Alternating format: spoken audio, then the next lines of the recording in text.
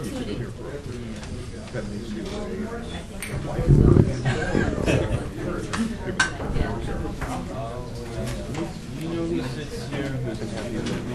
You don't worry about it, just dump it in the fridge.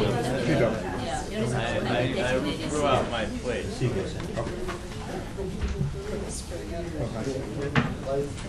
괴로운 시간이죠?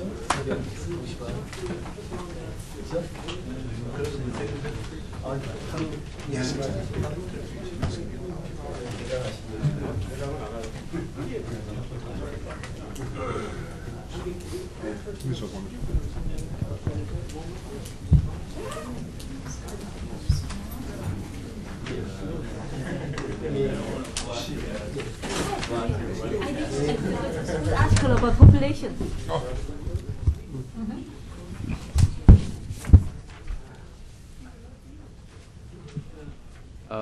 Good afternoon.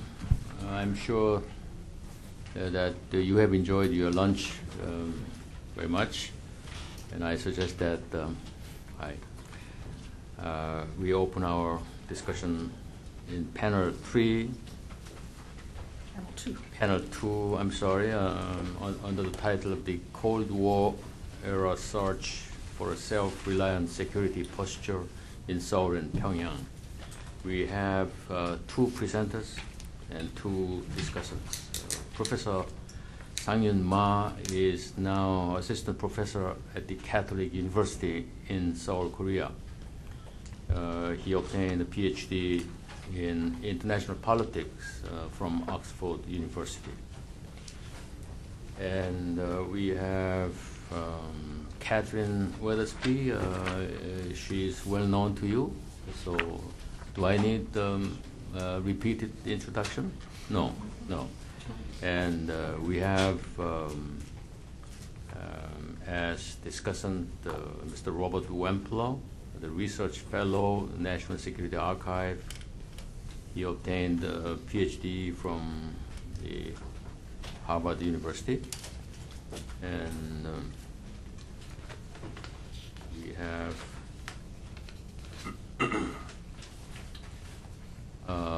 Dr. Gongdan Oh, who is now the research staff member of the Institute for Defense Analysis, and his PhD in Asian Studies, University of California, Berkeley, and he has been well known to Washington and West Coast. So now I would like to invite Dr. Ma to make his presentation. Thank you, Ambassador Sun. I'm glad to have an opportunity to present a paper in this prestigious institution. I actually studied U.S.-Korea relationship from my doctoral studies at the University of Oxford. I wrote on a thesis which deals with American policy towards South Korea, especially regarding what was American policy with the question of democracy and dictatorship in South Korea. And I dealt with the period from 1960 to 1968. And therefore, my presentation today is kind of a sequel to my PhD dissertation. The topic which I'm trying to present today is South Korean security policy, and with special reference to the alliance and the question of self-reliance as well. As we already have discussed in the previous session, it is commonly argued and, believed that there are some kind of contradictions between alliance and self-reliance. In other words, if a government is trying to be self-reliant, then its alliance relationship with other countries should be a little bit or more or less weakened. But the argument I'd like to make today is that the South Korean government under President Park Chung-hee pursued the both aims. In other words, South Korean government wanted to maintain its alliance relationship with the United States intact, at the same time to be self-reliant. This argument is based on two case studies. The first one, even though there are some overlaps with the paper presented in the previous session, the first case I dealt with is the negotiation between Seoul and Washington just after the Pueblo instance and the Blue House raid that occurred in 1968. The second case I dealt with is another negotiations between the two governments for the U.S. Withdrawal of troops from South Korea that took place. Those negotiations took place between from 1970 to 1971. I wrote about the first case under the heading of the emergence of self-reliance, and the second one with the subtitle of Responding to Nixon Doctrine. Okay. One of my supporting arguments that the security policy of the South Korea was not alliance against self-reliance, but the pursuit of self-reliance at the same time the pursuit of alliance.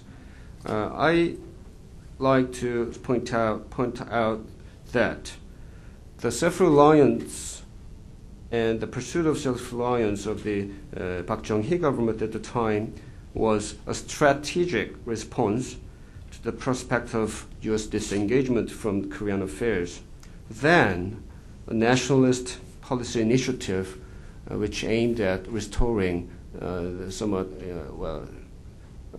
restoring the incomplete national sovereignty of South Korea. Let me give you an example why the self-reliance was just a strategic response. In February 1968, Park Chung-hee, South Korean President Park Chung-hee, began for the first time to pronounce his policy and his policy of self-reliance. This, pronouncement was a reaction immediately to the January incidents. I mean, the Blue House raid and the seizure of USS Pueblo. The details of the story was already presented in the previous section, so I don't think I need to repeat it. These two incidents have an effect that Seoul's confidence in U.S. security commitment to Korea was declined. But I have to mention, I think, that even before the January incidents, Park Chung-hee and his assistants had doubt about U.S. continuing U.S. providence of security help, security assistance to the country, because the reason for that was related to the issues of Vietnam War. South Korean government and President Park Chung-hee himself believed that his decision and actions to send South Korean troops to Vietnam in 1965 for the first time was a kind of strategic barter for the continuation of U.S. military presence in the South Korea. Therefore, as long as the Vietnam War went on, Park Chung-hee felt a little bit assured that the American support for South Korean defense will remain. But however, from the early 1968, Park Chung-hee began to doubt about the U.S. commitment to the Vietnam War, commitment to the defense of the South Vietnam. Therefore, Park Chung-hee's pronouncement of self-reliance policy for the first time in 1968, February 1968, had the background of Park Chung-hee's and South Korean government's kind of a deep doubt about U.S. commitment, and this doubt was even deepened with the two January incidents. Okay, now I just said that self-reliant became the goal of the South Korean government from the February 1968.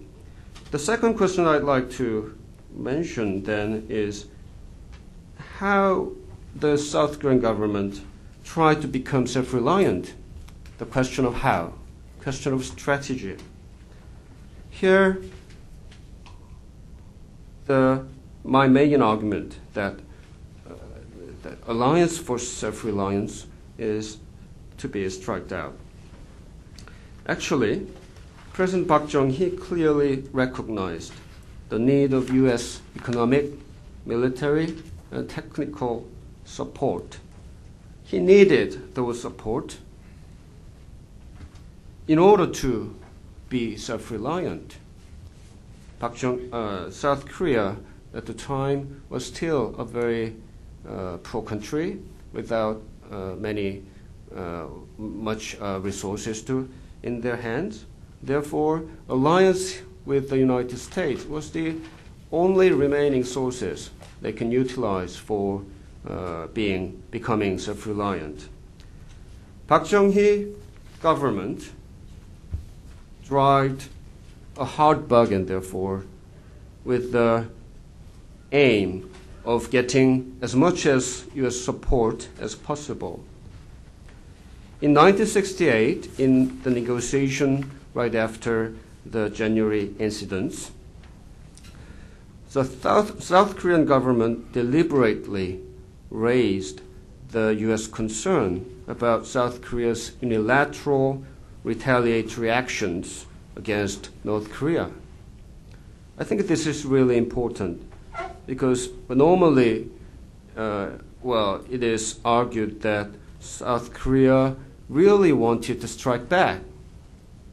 But when the U.S. the U.S. government refused South Korean request of retaliatory action, South Korean government, instantly concluded there would be no American help in that regard. And subsequently, the second goal emerged. That was to extract as much as U.S. support in assisting the South Korean pursuit of self-reliance. That did worked in some part. I will talk about it later. In 1970, regarding the negotiations for the pulling out of U.S. forces from South Korea, Park Chung-hee simply refused to start negotiation with the United States. By doing this, however, as the second best aim for the South Korean government, the Seoul also intended to maximize U.S. assistance. If you look at page 19 to 20, I quote Park Chung-hee's instruction to the ministries of national defense and foreign ministry. According to documents I found in the Korean Foreign Ministry's archive, Park Chung-hee instructed two things. the first one is satisfactory guarantee on the modernization of South Korean armed forces. And secondly, firm assurance of no further reduction of U.S. forces after the first reduction of the U.S. troops. Only when these two conditions were met, Park Chung-hee instructed, get on with the talks about the size, ways, and timing of the reduction, as well as the relocation of units after the reduction. Therefore, this instruction indicates strongly that Park Chung-hee suggested to the United States that two preconditions for troop reductions. And so we can also say that these two preconditions were what really the South Korean government pursued at the time. What are those two preconditions mean? The fourth thing, to maintaining the alliance with the United States. And second thing, getting massive American support for the modernization of the South Korean Army and Navy and Air Forces.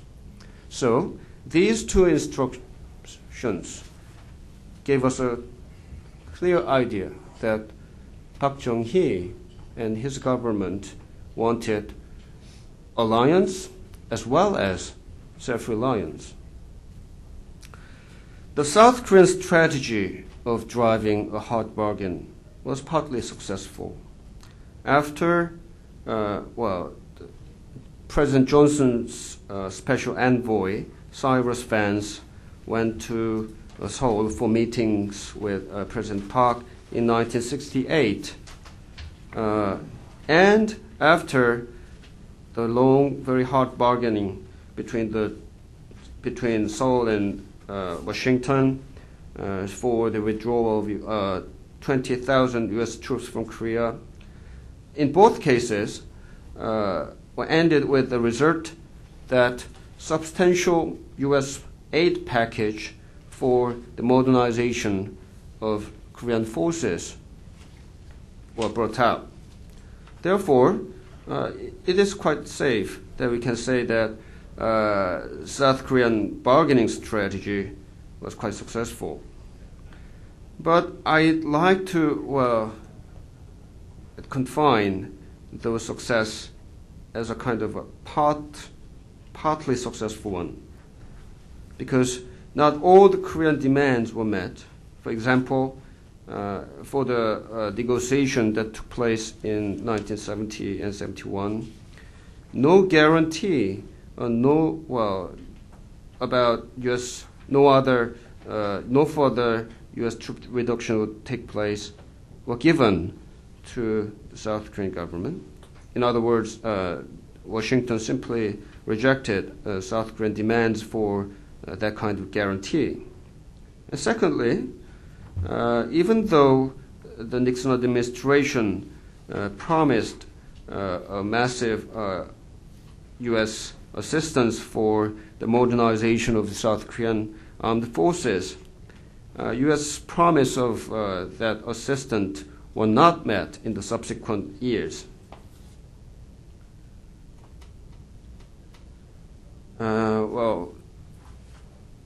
In 1972 and 3, in fiscal years,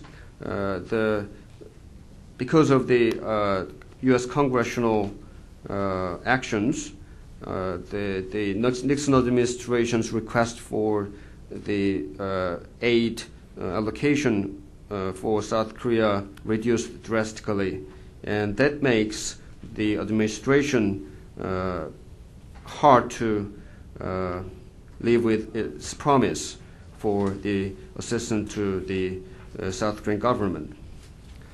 Because of that, Park became more determined to pursue self-reliance, and he wanted to be less affected by the volatility of U.S. policy, which is, well, in many parts related to the domestic politics of the United States.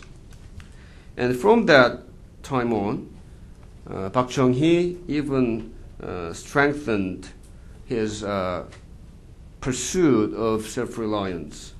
In late 1971, he ordered his government to initiate a long-range program to develop defense industries.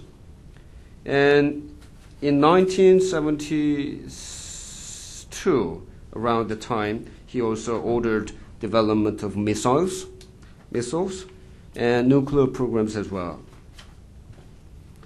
However, I also wanted to stress that Park Chung-hee's conviction that alliance and self-reliance did not contradict with each other didn't change it.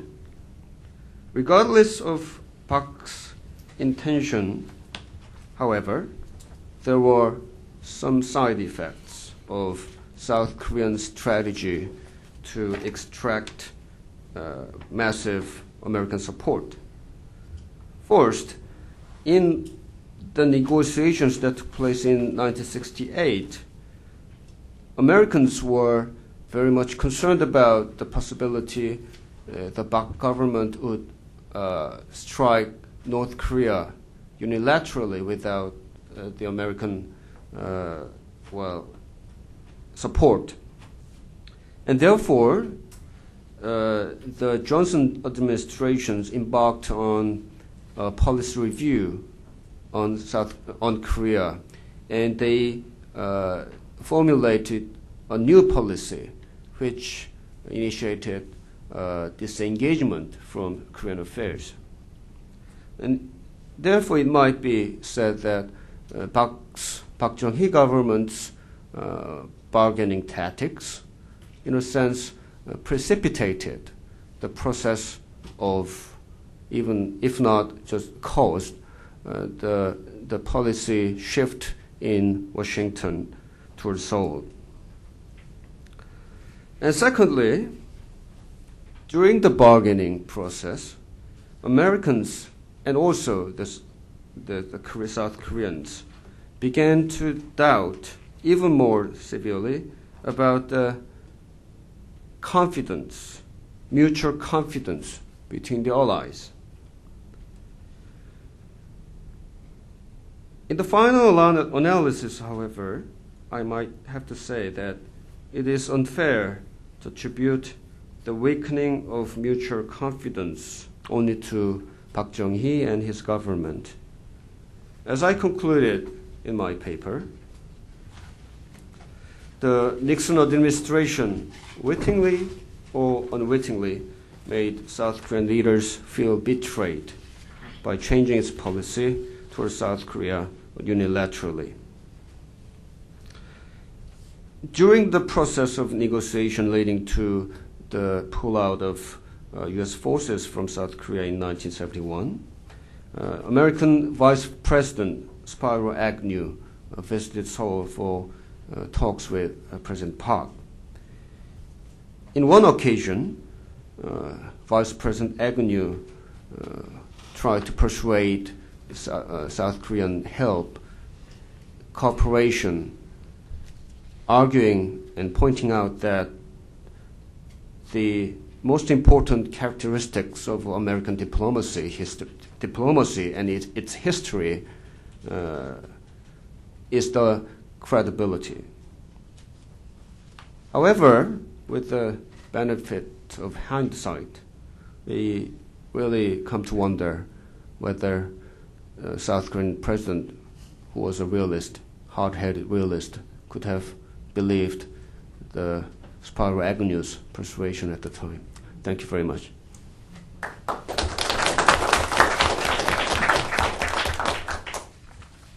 Thank you very much, Professor Ma, for your presentation. I think at this point I have to say something about the definition of self-reliant defense capabilities. I think this in countries like South Korea, the term self-reliant defense is very much nationalism oriented.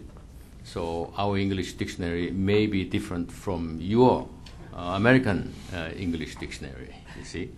And then at the beginning of Nomu현 government of South Korea, he emphasized time and again that self-defense, self-reliant defense.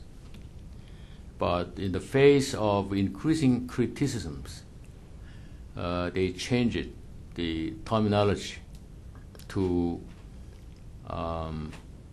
cooperative self-reliant defense.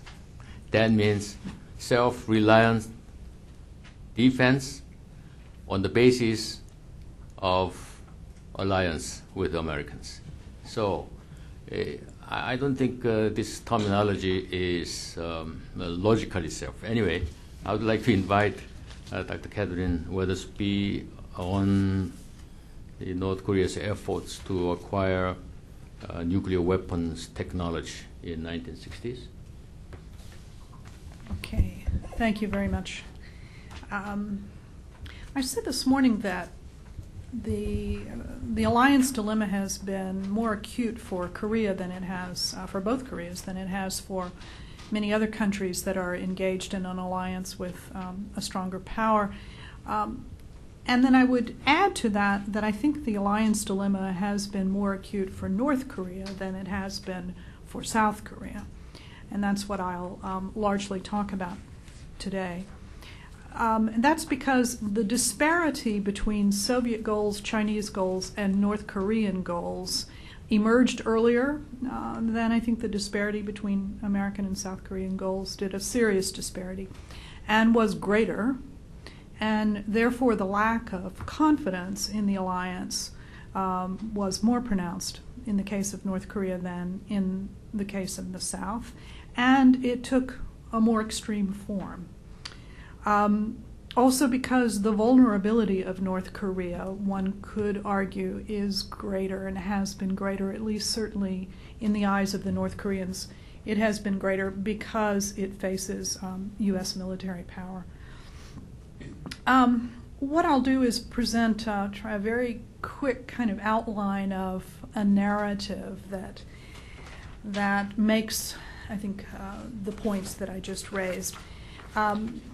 It will be drawing partly on documents that have been uncovered by two of the researchers affiliated with this project, Balázs Szalontai and Sergei Radchenko, drawing from Hungarian archives and Russian archives, neither of whom could be with us today. They're both far away. But their work has been published in a working paper that is available for you outside. Also, a bit by the work of James Person, who is with us today, and I will refer briefly to his working paper that was just published, and I encourage all of you to pick up a copy of it. Beginning, though, with this question, we have to look at the years of the Korean War, because the legacy of the war is absolutely central in shaping the attitudes of North Korea. It could hardly be otherwise. And with regard to the alliance dilemma, what we see as we look at the North Korean experience of the war on the basis of Russian archives is that North Korea had very good reason to develop a lack of confidence in its Soviet ally and in its Chinese ally. This stems from what happened in October 1950 when U.S. forces advanced into North Korea following the Incheon landing in September. The Soviets and the Chinese were obviously the people to rescue the situation. There had been an agreement among the three powers before the war began that if North Korea got into trouble, the Chinese would be the ones to send troops. The Soviets would not send troops to confront the Americans. But when the time came in order to make good on that promise, the Chinese hesitated. They hesitated for 2 weeks, and then finally sent a message to Moscow that they would not, in fact, be able to send troops to assist North Korea. When Joseph Stalin received that message from the Chinese, he then decided immediately, apparently without any hesitation, that he would not fill in the gap, right? He would not send Soviet troops to confront the Americans. He was not going to risk a war with the United States over the fate of North Korea. And so instead, he sent an order to Kim Il-sung to evacuate his remaining troops from Korean territory. So in other words, Kim was to give up his country entirely, evacuate into Soviet territory or Chinese territory. Now, the very next day, the Chinese changed their mind and sent a different message. And as we all know, they did, in fact, enter the war in a very big way. But it's not difficult to imagine the impact on Kim's way of thinking that the experience of this evacuation order had. And then secondly, the war experience was that despite the might of the Soviet armed forces, which had just defeated Nazi Germany and contributed to defeating Japan, the Soviet Air Force, as powerful as the American Air Force, was given the mission only to defend the bridges going into North Korea from China, the supply line, and the bases in China from which the relief effort into North Korea would be launched. Right? It did not have the mission to defend North Korean territory. Consequently, North Korea was completely at the mercy of American bombing. This bombing lasted for the entire war, resulted in the destruction of nearly every building in the entire country, unimaginable destruction. The Soviet Air Force did eventually, once the war became a stalemate, make some attempts to establish some air bases on North Korean territory from which they could challenge American bombers, but it was too late by that time. They were never able to get the airfields built because they would be bombed, as soon as a preliminary structure was laid down. And so it's not true that the Soviets never made any attempt. They did, but it was certainly too little and too late. The skill of the Soviet pilots was great. It's quite striking, if you think about it, that the Soviet pilots flying over the Yalu River were able to prevent American pilots from ever bombing those bridges. Almost 3 years of attempts to bomb the bridges over the Yalu, and the Americans couldn't do it. Now, that's an impressive record on the part of the Soviet Air Force. So, from the point of view of the North Korean leadership, this very impressive capability was there, but it was right on their border. Right? It was never brought over North Korean territory itself. So this, I would suggest, left a very profound legacy of distrust, of lack of confidence, of an attitude that if North Korea was going to survive physically, it would have to do so itself. It would make use of whatever it could get from the Soviets, the Chinese, but ultimately it would have to only rely on its own resources. Now, Kim's political survival also was at issue very soon after the war in 1956. This is what James's excellent paper is about, which will eventually be his dissertation, and so we will eventually have a panel just with James presenting the whole story. But if I can summarize just very, very briefly, the very dramatic change of course that Nikita Khrushchev launched in February of 1956 was a political threat to Kim Il-sung, because Kim was following in Stalin's footsteps, of course, doing things the Stalin way, and suddenly Khrushchev changed the line for the entire communist camp. The result of Khrushchev's change of policy was the empowerment of those within North Korea, those within the party and the government who were unhappy with Kim Il-sung's policies, with his personal cult, with his economic policies, with various other policies. So they were able to begin to think they could challenge Kim Il-sung, begin to attempt to do so, begin openly to criticize Kim, eventually to ask for assistance from the Soviets for challenging Kim Il-sung's policies. They tried to do this in the summer of '56, in August '56 at a plenum.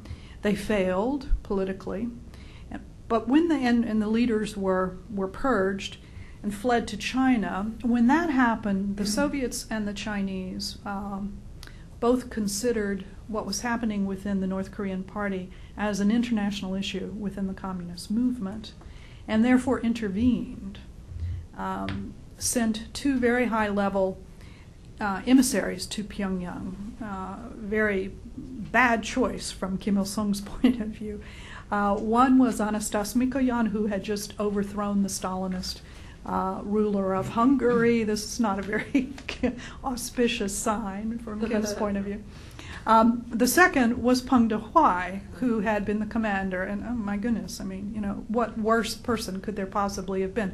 Throughout the Korean War, once the Chinese entered, Peng continuously humiliated Kim Il-sung, taking over the leadership of the war and making it perfectly clear he had very low regard for Kim's capabilities.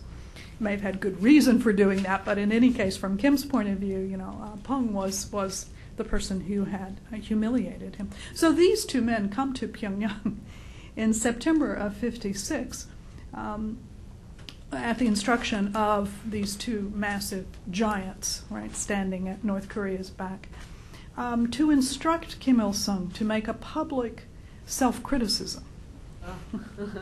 Ay, ay, ay. Right. And to change his policies, and to reinstate the leaders of the opposition movement that he had just purged. All right. A very serious political challenge to Kim. Now, it's not clear that they were really intending to overthrow Kim and replace him, but this was certainly a very serious challenge to Kim's rule as he defined it, as he wished it to be. And so very early in the history of North Korea, you know, 50, 53, the war years, then 56, just 3 years later, there were serious challenges to the physical survival of the country and the political survival of the leadership coming from the Allies. All right. So that's the sort of the background. Now, perhaps not surprisingly, given that experience, North Korea's efforts to acquire its own nuclear capability began very early.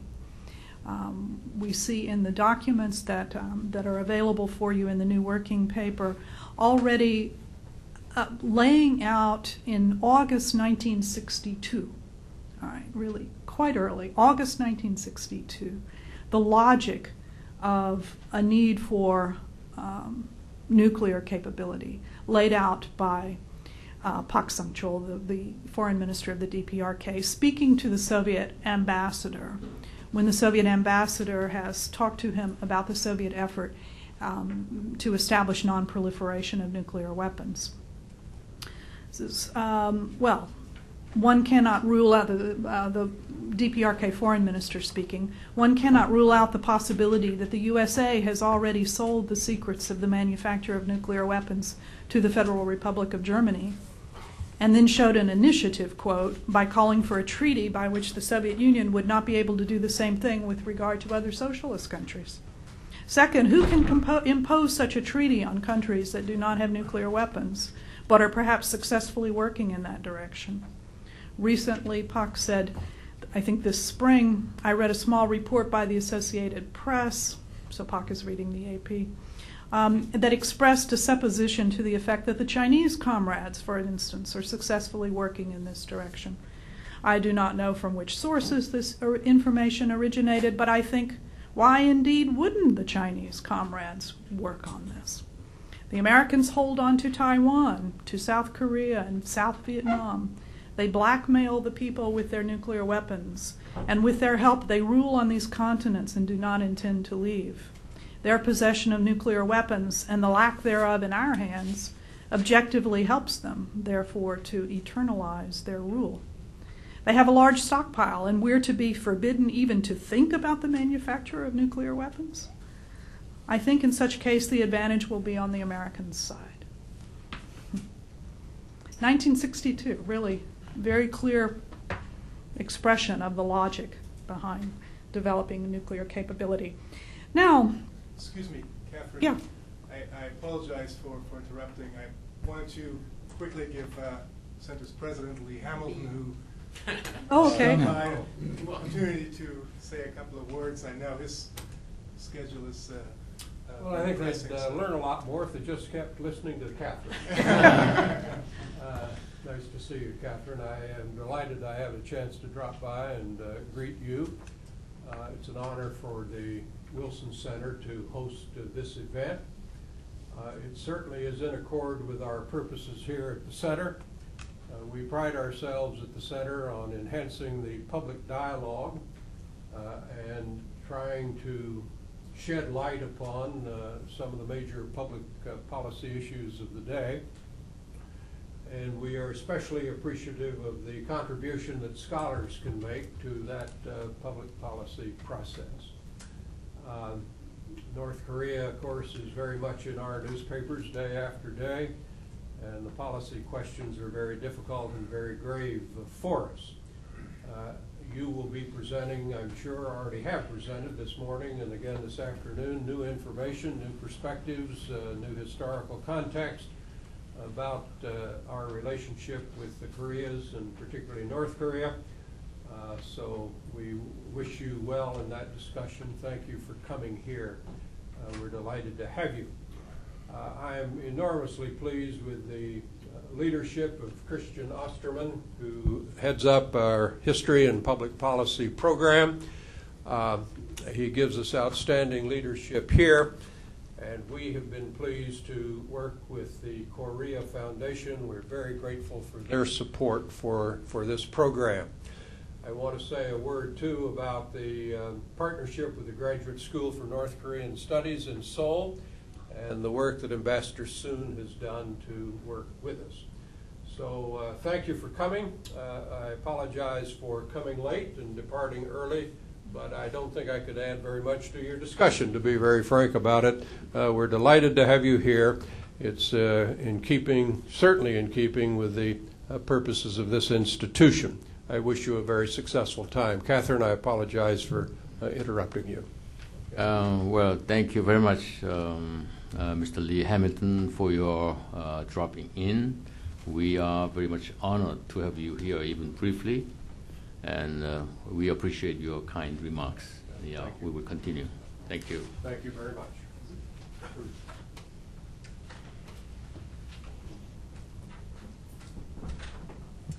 Okay. In the fall of 1963, so a year after the statement that I just read, we see another statement regarding nuclear weapons, this time a kind of urgent inquiry into the possibility of North Korea acquiring them themselves. This is the Soviet ambassador reporting from a conversation he had with Soviet specialists who came to North Korea to work on uranium mining. They're reporting that one of the Koreans they met with asked, in the opinion of our specialists, meaning the Soviet specialists, can the Koreans create an atomic bomb?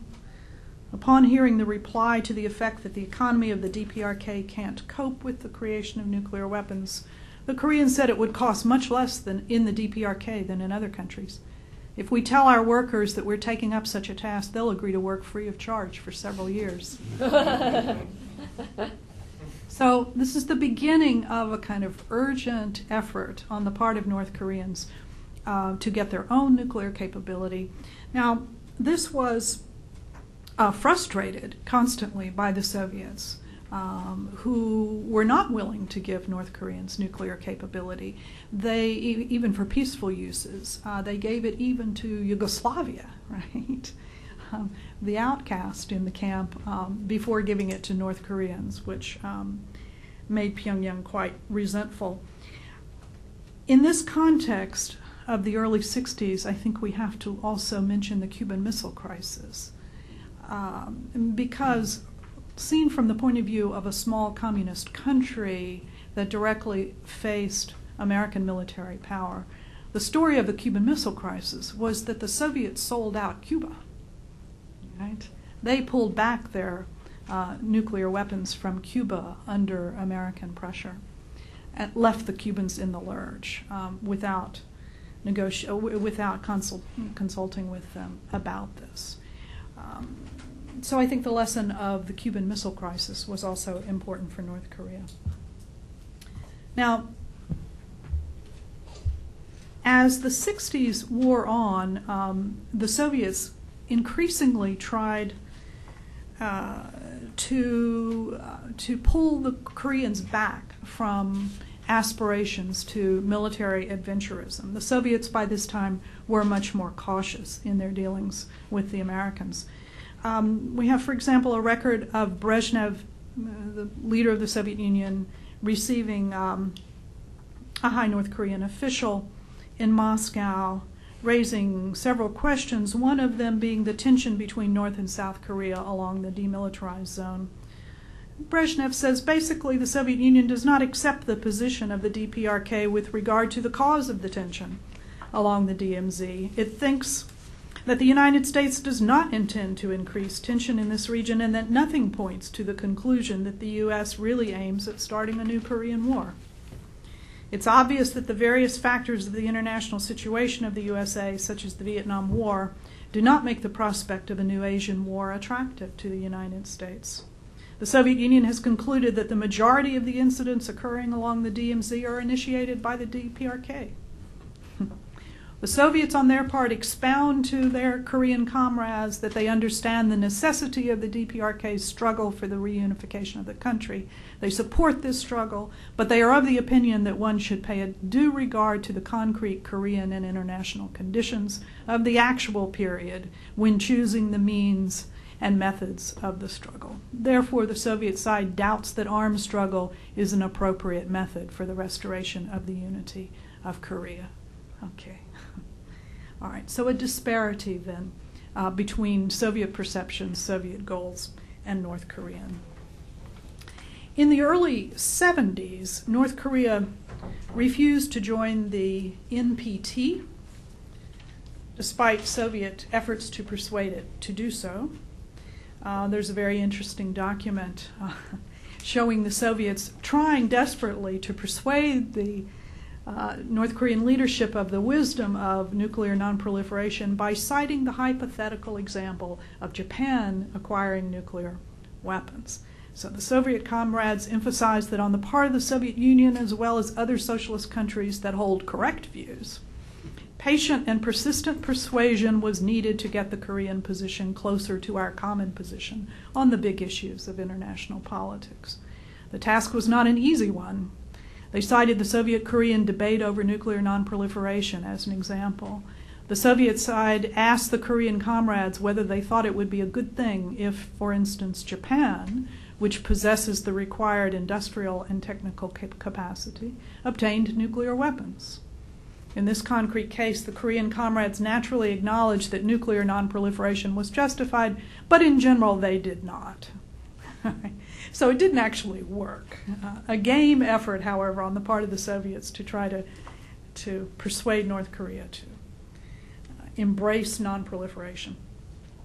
Now, jumping ahead rather quickly to the late 80s, we see a really quite dramatic twist in this issue.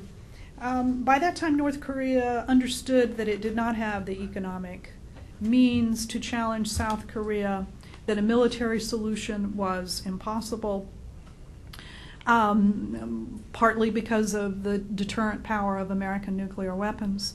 And consequently, they supported Gorbachev's very radical initiatives for denuclearization that he was pursuing with President Reagan. So for a period of time, soon after Gorbachev took office, there did seem to be a kind of coming together of Soviet perceptions and North Korean perceptions regarding nuclear weapons, regarding the issue of military conflict on the Korean Peninsula. However, this was cut short by Soviet recognition of South Korea, right, and all of the other aspects of Gorbachev's new course. And then it was quite decisively ended in 1989 and 1991 with the collapse first of the Soviet Empire in Eastern Europe and then of the Soviet Union itself. So after 1991, North Korea was left with a truly self-reliant security posture. De facto, quite unwanted.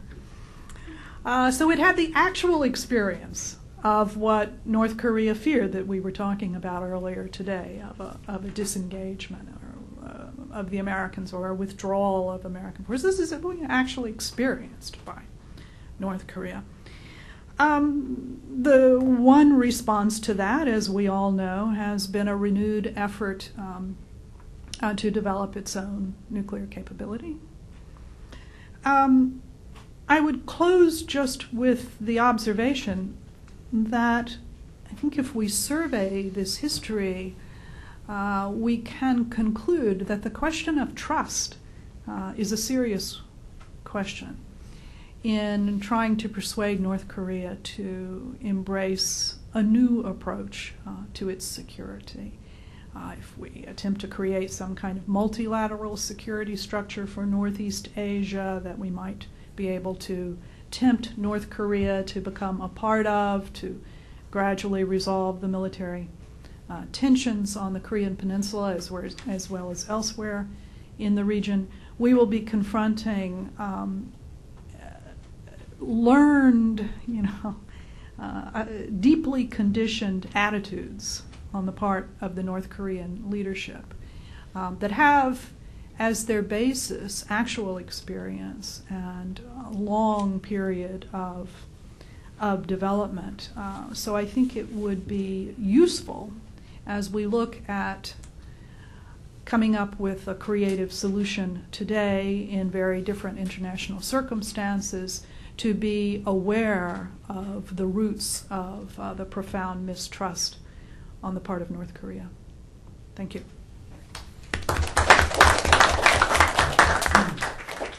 Thank you very much for your presentation. Now I would like to invite Mr. Robert Wempler, our discussant.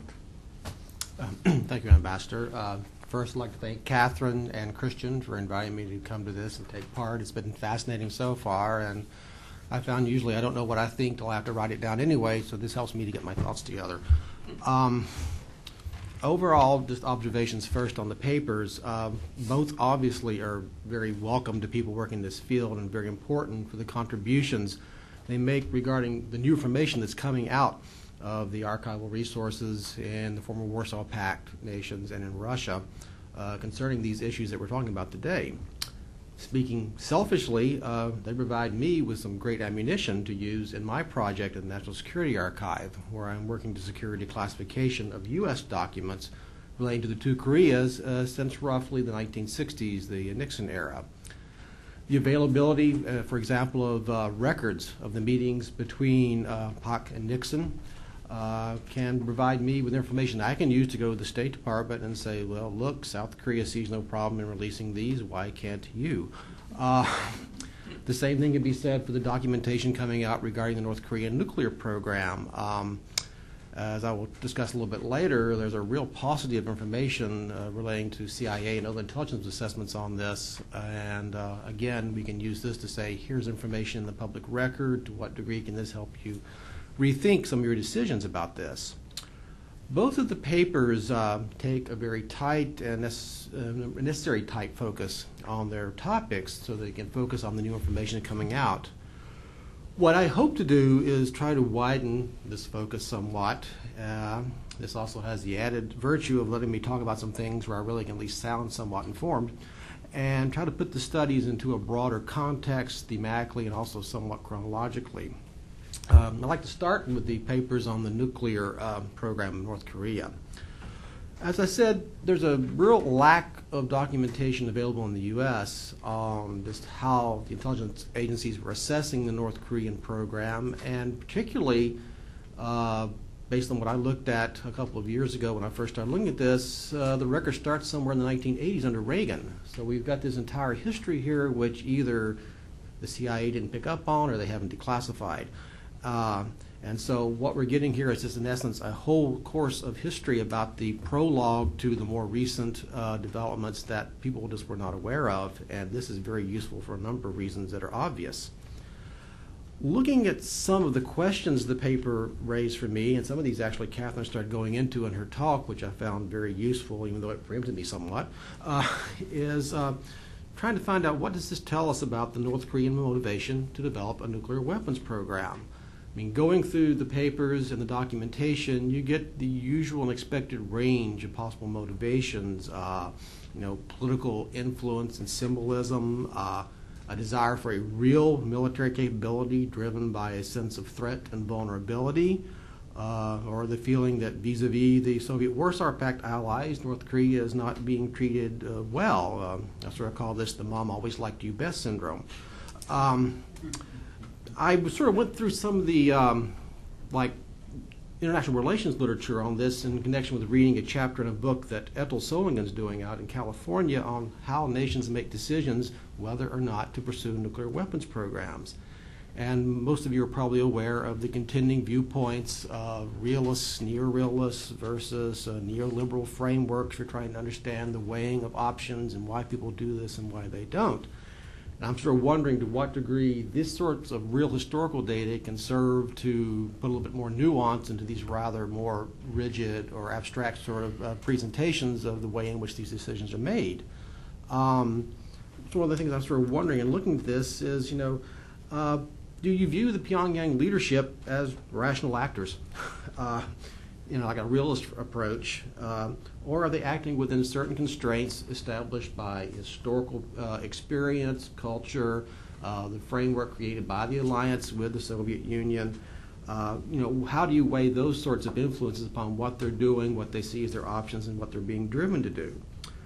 Do we need to frame rationality within a context, as I said, of historical, cultural, and other experiences? And Catherine clearly is pointing us in that direction in terms of giving this prologue to understanding the way in which Kim was viewing his relationship with his Soviet patrons. And again, given the range of understandable and expected motivations that come out of the different discussions with the North Koreans reported upon in these documents, how would you prioritize them? And I'm sure they sort of differ depending on which side of the bed Kim woke up on one morning, but still there's going to be a basket here. And how does he sort of view these in terms of what his bottom line is? Is he using this as leverage for other things he wants, or is he really trying to get these? Is this something you're trying to develop in order to bargain away later for something else you really want? I mean, what is the strategy here? What is this context that he's sort of following and trying to do this? The other thing that's sort of clear, and someone earlier this morning was talking about how they felt sorry for South Korea at this time. I don't feel sorry for North Korea, but it's really clear it seems nobody really liked or trusted them. So it's very useful to put this whole framework within the larger context of the viewpoints and goals of the other major powers who they were dealing with. They were like setting constraints upon what they can do and try to figure out, again, where this mistrust came on the other side in terms of saying, okay, we don't want to let them do this and why. Finally, I guess the documents may perhaps provide another reason to miss the good old days of the Cold War when there was a degree of constraint that possibly could be imposed on Pyongyang by Moscow, as opposed to today, where North Korea's options for obtaining such technology seems to be a little bit wider and less open to any sort of, I guess, control or influence. Witness what's happened with the talks going on for now close to 4 years. Turning to the paper on South Korean security policy, some of this is going to come down to sort of like a review of Cold War 101, but I want to place this in the context of the overall Nixon-Kissinger diplomacy. I mean, this is not going on in a vacuum, but again, there's the détente diplomacy with Moscow and Beijing and the major priorities that they are pursuing in terms of what their interests and goals are. And you look at this, you know, you have to look at this framework in order to try to understand some of what's going on with the interactions between U.S. and Seoul on this issue of the U.S. force commitment and presence in South Korea and the ongoing degree and level of the U.S. security commitment and military assistance to Seoul. There was a long-standing U.S. interest in trying to scale back the force presence in Korea. Bill Stuke recently has given a very good paper on this, going all the way back, you know, to the Eisenhower period, coming up through the whole Carter imbroglio and after, to show, so like that's a theme there. It was never seen as a commitment in perpetuity for eternity. You can put this in the context, as Professor Moss' paper does, of the Nixon doctrine and what can be seen as the early stages of the subsequent U.S. emphasis on burden sharing with its allies. It's illustrative of the U.S. concept, as I see it, of the political economy of alliance strategy, wherein the U.S. has a proper role to play reflecting its strengths and its interests, while the allies have their proper role to play in terms of primarily ground defense and national defense. To me, it's interesting that what Nixon is saying has real clear echoes of what Eisenhower was saying back in the 1950s, again, about proper U.S. roles and roles of the allies, in this connection relating to NATO. And for Eisenhower, the idea was the U.S. provided the major deterrent, nuclear, within which the allies were supposed to develop their own forces to deal with the special, more localized threats, and they work together, each giving according to their best abilities. And therefore, that's the way it should fare out, and the U.S. should not be providing ground forces, military assistance, and the nuclear deterrent. Now, this all plays into the concept of just sort of like real changes that are going on in U.S. policy, and I've been having a bit of deja vu in this conference because 10 years ago I put together a conference with the Asia program on the Nixon shocks, and I was wondering whether there was a Korean equivalent to Nixon shaku. But there seems to be, you know, there are things going on here reflecting the U.S. effort under Nixon and under Kissinger to try to reassess and rethink the U.S. role, U.S. commitments, and U.S. burdens. And this is tied in not just to the military, but to what happens with Bretton Woods. There's a whole sort of like rethinking of how the U.S. can carry out its role in a way which is not going to be so overly demanding of U.S. resources over time. Now, the internal discussions within the Nixon administration from the time they come in, they're looking at Korea, trying to see what's going to happen to the U.S. force commitments, what's going to happen in terms of military aid. And as you can see in some of the documents, there's a very early sign given from Nixon that Kissinger takes as his mandate.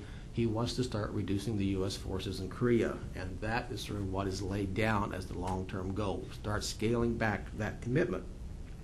But there were some political and strategic considerations in place that would sort of have to serve to pace this withdrawal.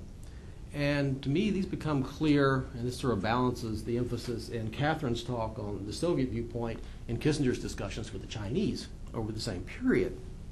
I looked at some of these records from 71 up through 74, particularly his Kissinger's talks with Zhou Enlai.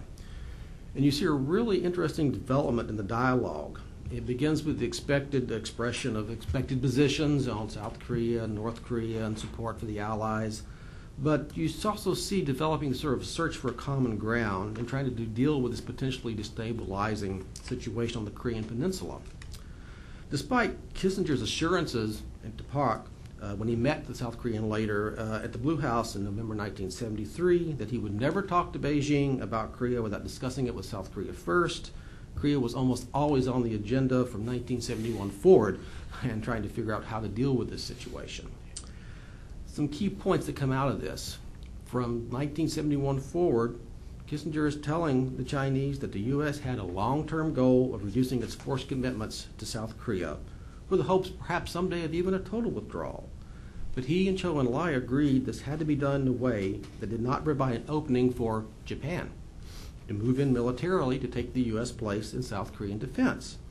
This was something the Chinese consistently were harping on. We don't want to see the U.S. scale back, even though the Chinese want to see the U.S. scale back, but in so doing provide some sort of opening for Japan to move in, because if there's anything the Chinese need to be worried about a great deal, it is the Japanese and the resurgence of Japanese militarism.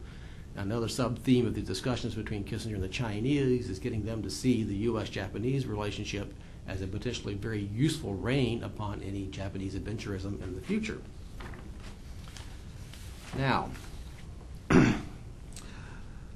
in terms of the level of U.S. assistance to Korea, another theme that comes out of this is they're trying to find some way to sort of turn down the volume. Kissinger and the Chinese are, it seems to be, on the peninsula. I mean, you've had these repeated episodes of, trying to get the Korea issue on the agenda of the UN and the standard back and forth of positions which reduced anything. And it seems from looking at these discussions, there was like cooperation on them to get that off of the agenda for a few years, to try to let's not have that sort of point there that could just inflame things for a while because it was not seen as useful. As another part of this, at one point Kissinger's telling the Chinese that maybe the U.S. and the Chinese should think about maybe tacitly setting some limits on how much they're willing to provide military support and modernization to the North and the South, so that each side will not have the capability to engage in any sort of adventuresome activities once they have these weapons in hand. So you have Kissinger talking about potential breaks upon U.S. assistance to South Korea in tandem with what the Chinese and hopefully the Russians would do to try to minimize the ability by mischief by their respective allies. Catherine talked about trying to get the North Koreans to see a new way of pursuing their security interests. It seems Kissinger was trying to do this as well. I mean, one thing that comes out in these talks from 71, it seems to peak in 73 and then fall apart, was a rather complicated interlocking set of talks on let's end the UN command in Korea, in connection with which Seoul and Moscow and Beijing would start talking, while the U.S. would start talking to Pyongyang, and Pyongyang would start talking to each other, and hopefully out of all of this you could start moving towards some ongoing parallel dialogue, which could end up with reduced tensions on the peninsula and more in the way of a move towards normalized relations. This seemed to be something that was taken very seriously by Kissinger and by the Chinese.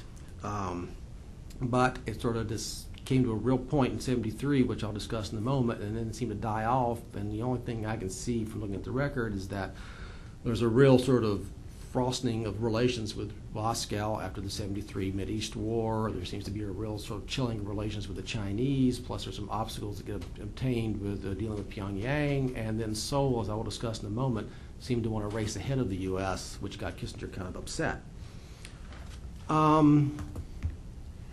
In trying to understand what the U.S. wants and looking at Kissinger as a spokesman for this, there are obvious problems. I mean, I don't want to take him as the sole spokesman for U.S. policy, but still there's a very substantial record there of what's being said at very high levels to the people who are very closely involved with making decisions about this. And there's an old maxim of bureaucratic politics that where you stand depends on where you sit. But with Kissinger, sometimes it seems that where he stands depends on who he's sitting with.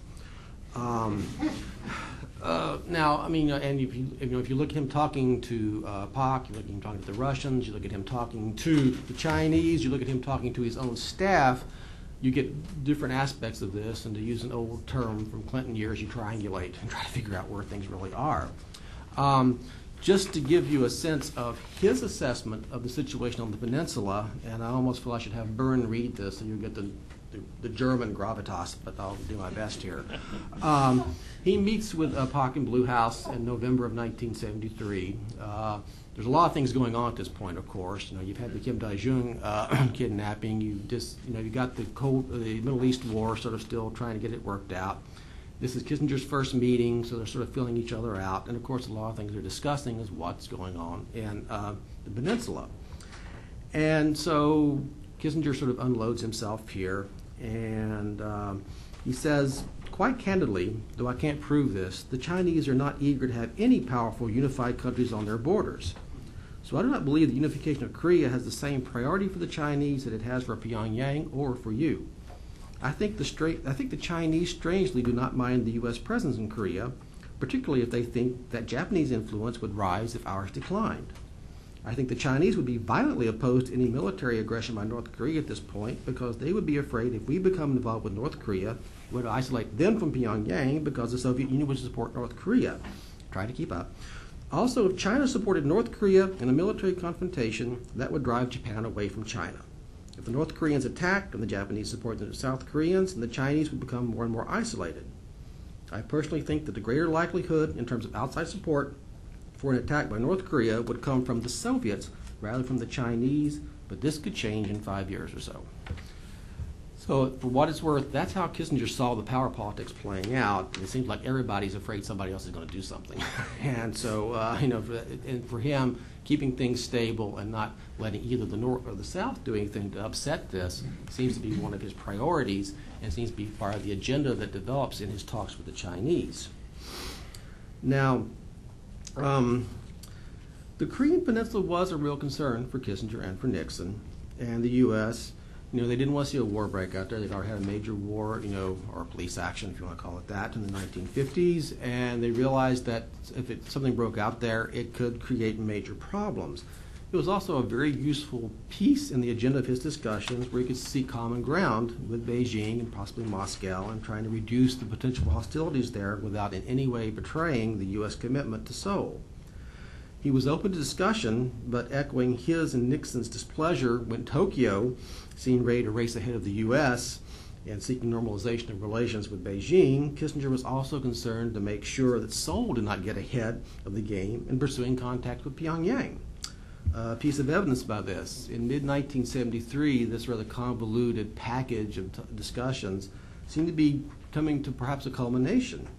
But then it seemed that Seoul suddenly wanted to move ahead and take the initiative on this and do something publicly, in large part because they thought Pyongyang was going to steal the initiative and take the credit.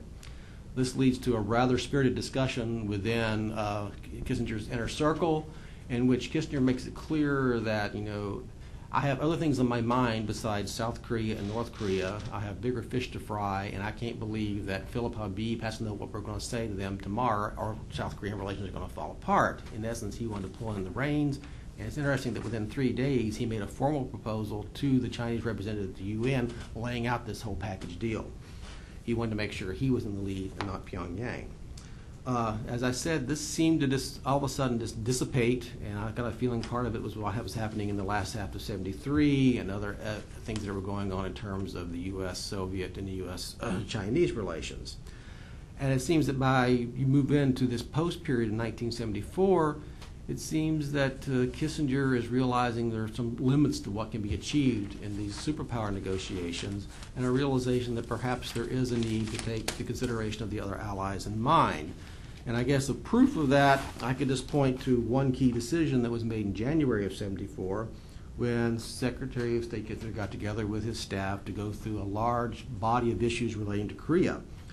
And one key decision was that any U.S. movement in regard to relations with North Korea should be first discussed with the ROK government, and that the pace of U.S. movement in relation with North Korea be kept in balance with Soviet and PRC movement towards relations with the ROK.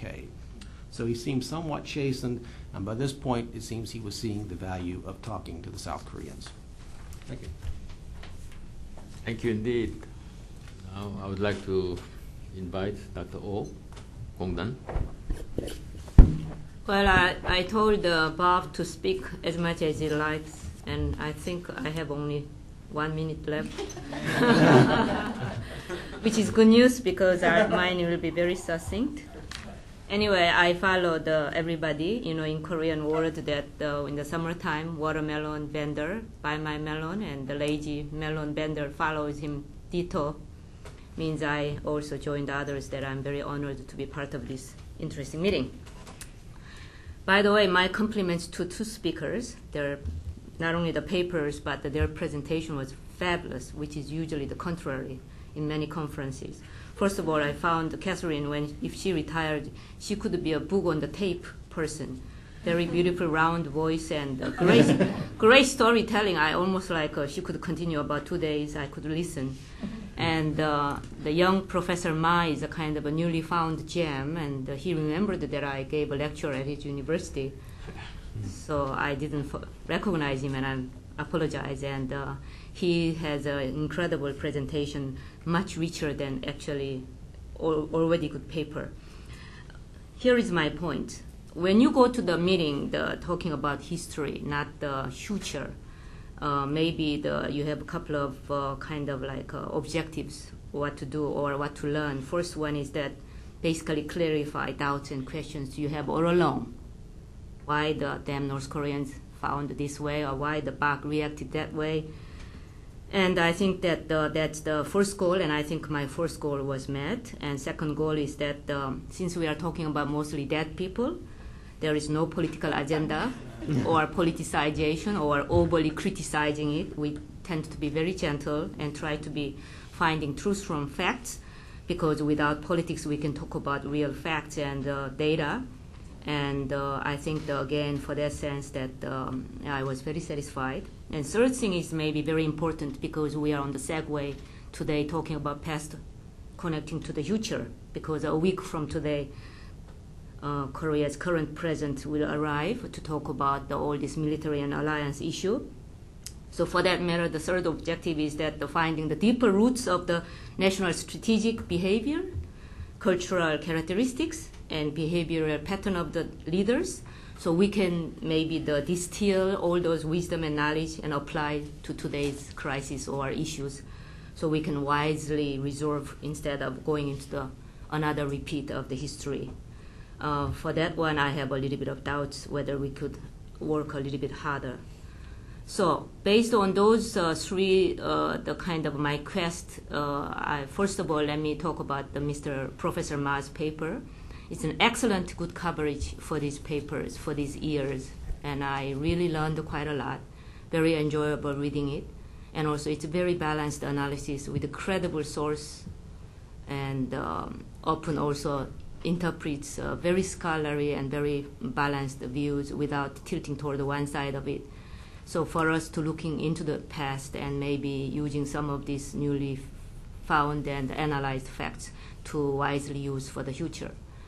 But that's the best comment I can give to you. And now the however session means that since he's a still young scholar, and I'm sure that he will accept my suggestion without any negative attitude. First one is that there are maybe lessons for later South Korean leaders.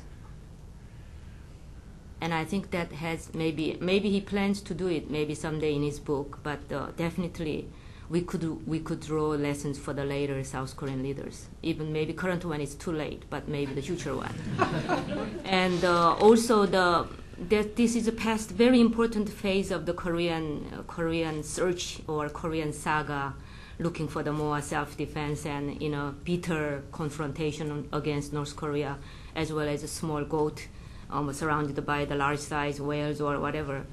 But what about the long-term consequences of one historic era maybe went through that phase? Did it leave any long-term consequences psychologically or national strategic behavior, or maybe even in the trust level of toward the United States? He mentioned there's a concluding remarks about credibility issue. And so I think if he maybe dwell upon on this very critical question, will be a fabulous paper. And lastly, although there are some mentioning about Vietnam, definitely, which is an important factor, but I think need a lot more historical context, looking into maybe the regional context, regional environment, and then also the overall in the global history, where is the Cold War is standing, and where is the little place of Korea. I think if you have that kind of a much more broader horizon, I think it will be an excellent paper to be published without having any doubt for the first quality journal. Now, to these two very mysterious gentlemen's paper, which was summarized by Catherine, and I enjoyed Catherine's first part of analysis very much, but my job was reading these two documents and then come back with some comments. Well, let me offer, first of all, it's a very nice and rich material, and I discovered lots of facts and new, very interesting details. It is great reading right before you go to bed, because you don't have to worry about politics, but basically you read what happened in the past, but still you can learn quite great stuff. and also the episodes to describe vividly about the dialogue between the North Korean representative and the Soviet Union government, and very atmospherically how the details of negotiation went through. It was a great part of it. That's a good part of these two papers. And the second good part is that it kind of brings out crystal clearly about very strongly and clearly about what kind of leadership and regime the North Korea was, in a sense, in terms of their mentality, their strategic behavior, and their negotiation style, and their vulnerability and their psychological problems, and all these things is constantly coming out, particularly in dealing with the nuclear question. So in a sense, it was great revelation about to us today, who is dealing with a lot of difficult questions about what's the path toward the future in terms of North Korean proliferation, is that North Korea then was already a very tough country to deal with. And also it was a difficult country even for their best allies, which is Soviet Union and China, which in a sense we can again distill that behavioral pattern to use for analyzing today's resolution, which was Catherine's last observation. But having said that, these two positive comments, the sort of a kind of a question is that neither document mentions actually the Soviet offer of the light water reactors to North Korea. In a sense, why this important part is missing. And second missing part is that as if these two scholars almost wrote in isolation of the most literature on North Korea. Maybe they are not the North Korean experts, but somehow kind of like a really basic important literature on North Korea is missing, including the North Korean nuclear literature. Victor Cha and Michael Majar and some of the very basics, they used it, but in a sense, very important, a lot of fact-based, solid nuclear material and nuclearization process written by the great professionals are totally missing. So in that sense, I think I have to ask later further, maybe at the reception time, to Catherine about their background and where they're standing. These are my comments. Finally, I would like to add one thing. As I mentioned, that we are really entering the very critical time now. That yesterday I presented my presentation at American University. My title was the Rising and Fallen American Alliances in East Asia. And one is definitely, you can say which one is which. I had a bitter sweet time that describing good things about with Japan, although with a lot of shade behind it, but the fallen alliance, which is a tough question today. I am the co-director of the policy research group for the vision of the 21st century alliance between the South Korea and the U.S., of which the studies just wrapped up. And if I tell you one episode, when we started 2 years ago, I chose 7 scholars to work with me, and then government, all the desk directors and everybody are basically observants, and we have a senior advisory body. And we started with some kind of like a little bit of a hopeful, optimistic tone, such as Koreans are really, it's greatly improved the economy and they can do much better, but at the same time alliance can be strengthened, and we can talk about the new Korea's role for the change the atmosphere in East Asia, such as strategic flexibility and all these things. But suddenly after that, downhill, because of all these interesting new ideas surfaced in from the Korean theater. And today, I think most of my members who started with a great vision and let's do the great job ended up to be saying that maybe it's time to leave Korea. And as a Korean American, the analyst, I felt that my job is that present come and go, but alliance, once you break it, it's very hard to put it back. And in a sense, maybe the cost-benefit analysis, maybe Korea's loss, hidden or surfaced, is maybe larger than Korea's gain. So I think this is a critical time, and in that sense, I thank you to Catherine for organizing this meeting. That's it.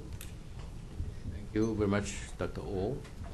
Professor Ma, now you are to respond to the questions raised by the discussant. Thank you very much for very kind and also very useful comment.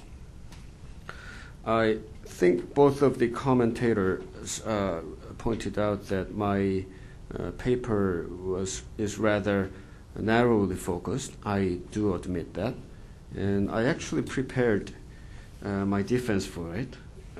I expected, That's good. yeah. And Self-reliant. Well, I do agree that I need more, somewhat broader, context to be,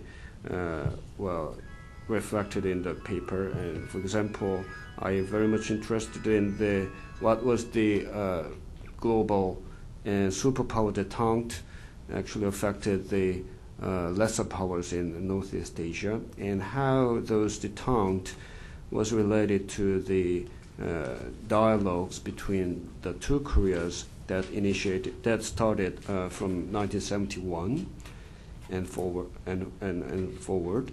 And also, I'm already written a paper, unfortunately in Korean, about the consequences of those international politics and the relationship between North and South Koreas on the domestic politics, especially the increasing authoritarianism in both Koreas.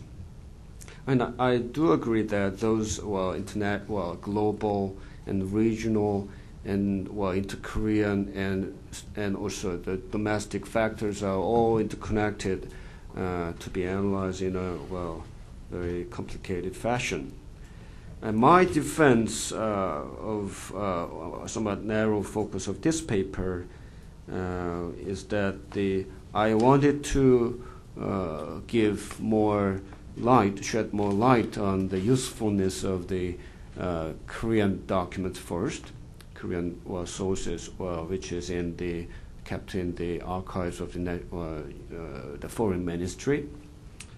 And secondly, I wanted to strike out the strategic response on the part of the Park Chung-hee government, which was better. I think it must be appreciated that the Park Chung-hee government was more shrewd, I believe, in terms of reading the American strategy towards Northeast Asia, and they were kind of very sophisticated sense of how to react to the changes of the American foreign policy.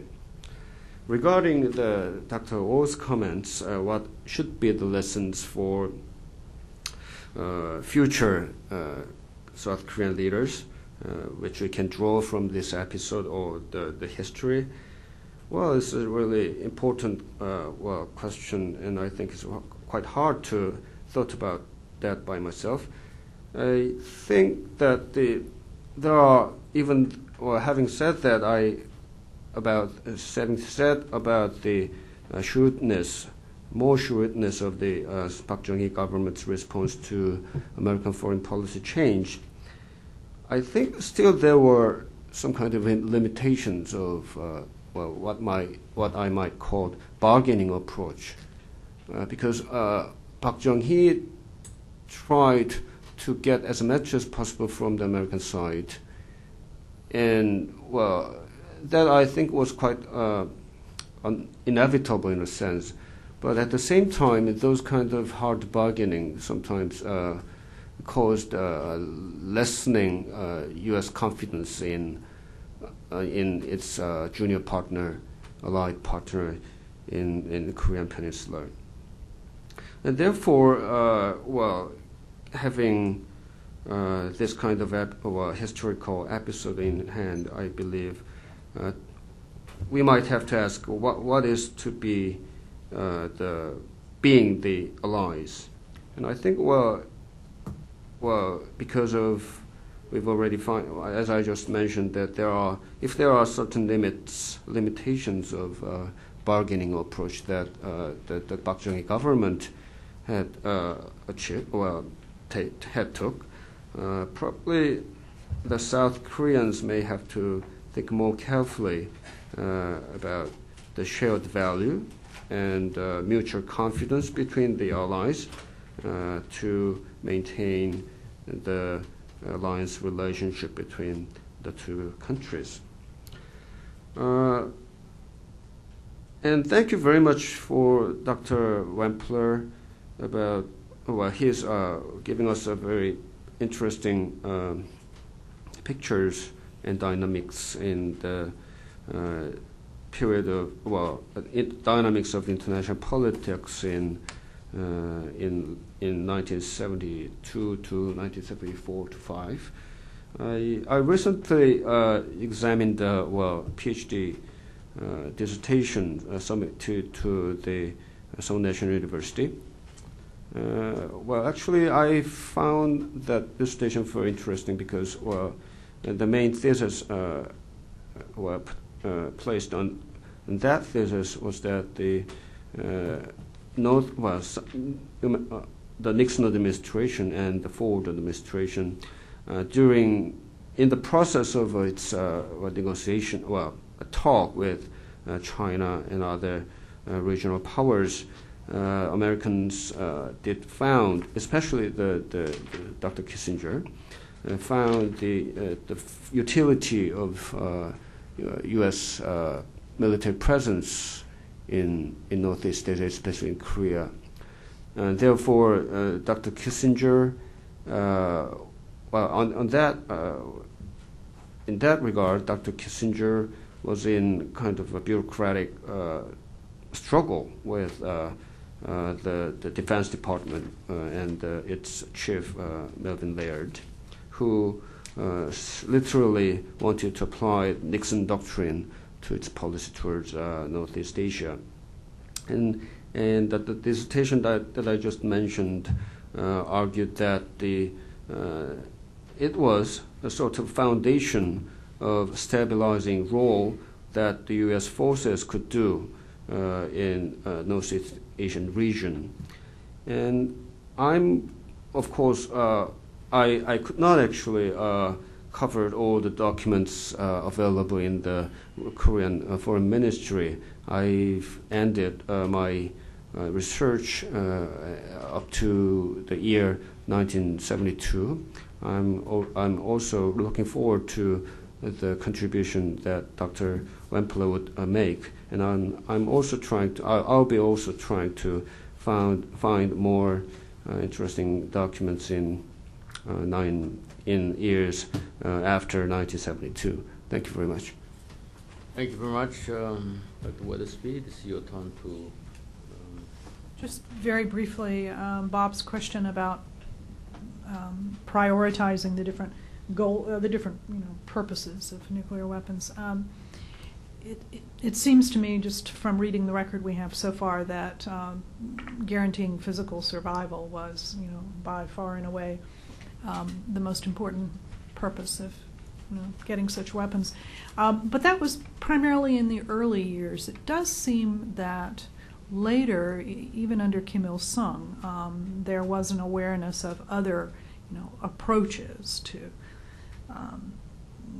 accomplishing that goal. And then certainly under Kim Jong-il, I don't have any documents for the Kim Jong-il years, but there, from what I do know from other people who have inside information, there does appear to be some interest on the part of, or was at least at a certain period of time, interest in using such weapons as bargaining chips. So I think the process has evolved over time for the North Korean leadership.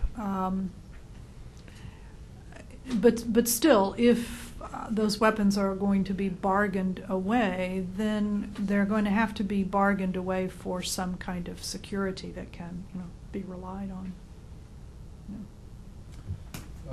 Thank you very much. We have around 25 minutes for interactions, and the floor is open for any questions and comments. And yes, Dr. Schaefer.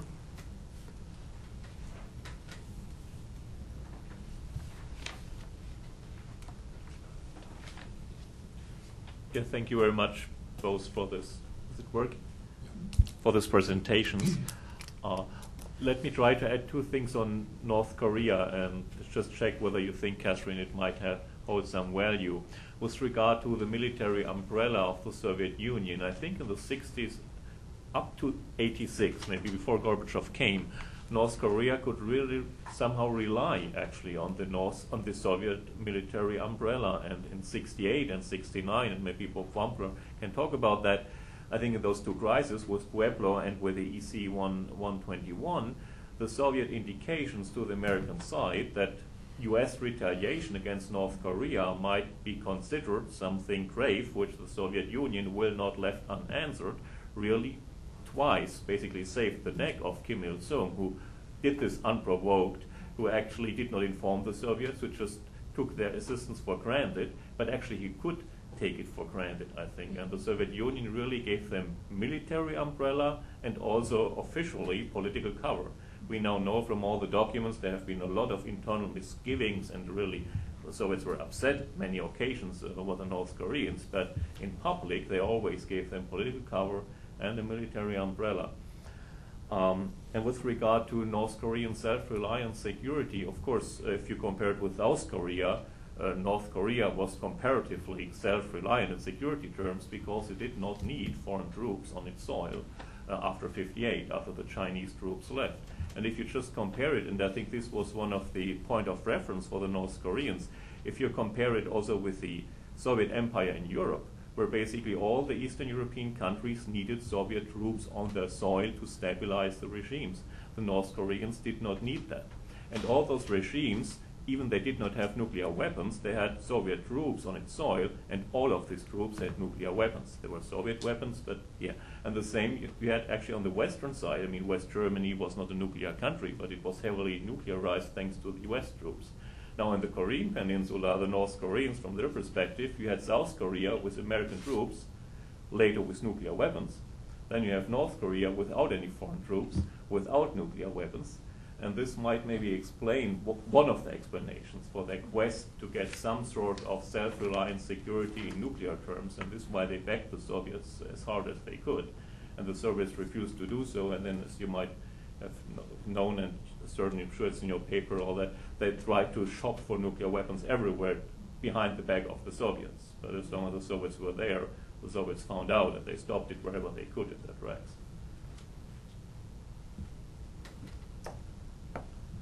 Any other questions? Yes, Nick? First, I'd like to salute our panelists and the Korea Initiative and the Cold War International History Project once again. I'm not a historian, but I am an interested consumer, and the quality of the materials is always just so top rate. I really enjoy it. I have a question and a comment. Question maybe to Catherine, but to any of the other panelists, and an observation.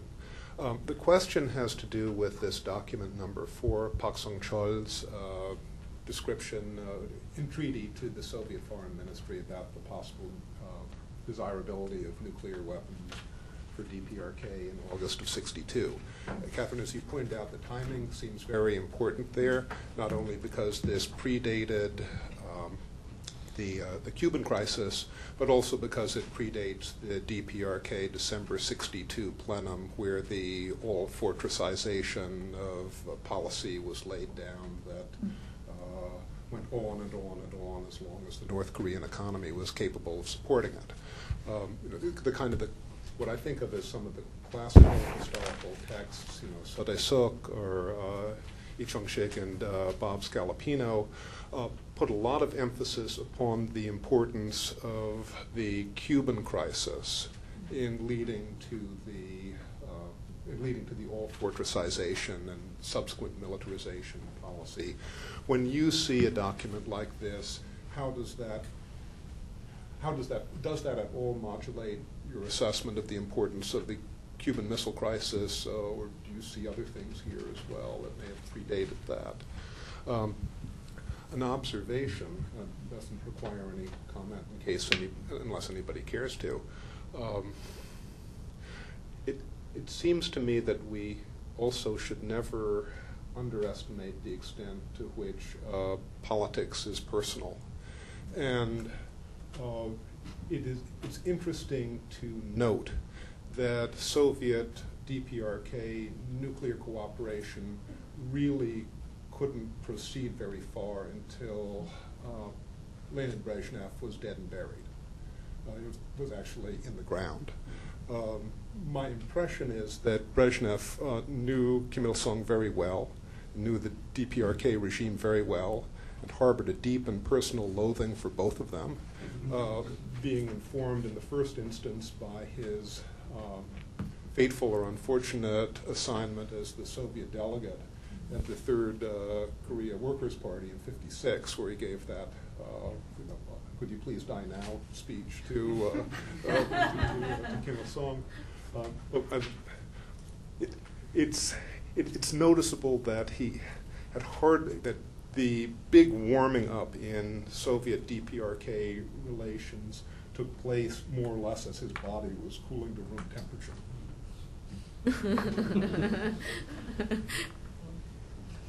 Thank you very much. Yes, please. I'd like to echo the words said so far about the project and the value of today. Could you please identify yourself? Yes, I'm Michael Yehuda, a new fellow here at the Center. It seems to me, though, that there is a sense in which, looking at the two Koreas and their alliances, there's a tendency to suggest that there are similar processes going on. That is to say, the problems of being allied to sort of great world powers provides an equivalence to the South Koreans on the one side and the North Koreans on the other. But I think one of the things that comes out from the history project is really how different the Soviet Union's relationships with its allies have been from the American relationships with its allies. And in fact, I think it's true to say that all the alliances that the Americans have signed since the end of the Cold War have still survived to this day, although one could argue they're fraying in all sorts of different ways and need all kinds of redefinitions.